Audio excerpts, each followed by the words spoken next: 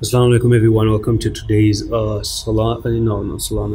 video update. And right now I'm on the monthly time frame, guys, and I actually observed that we have a sort of some bear flag here, some bearish rectangle, and I actually never talked about this, but just basically looking for Dogecoin to go from there to there, and there's a technical target of Dogecoin to come down to nearly 4266. And there's a good chance as well that you're looking for Dogecoin to even come down to the lower 0.02888. And that's not a very good sign, guys, because right now you're not doing very good. One more thing is I'm actually going to take a high time frame fib retracement. So let's go up from the bottom to the top here.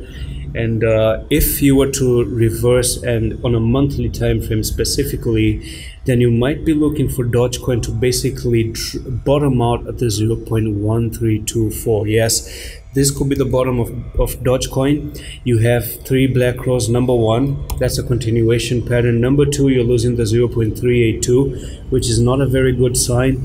And from there, you're looking to come down to 0.52, which is going to be the 0.02849. And then from there, if anything happens, you lose this level, then it's a very big drop to 1324.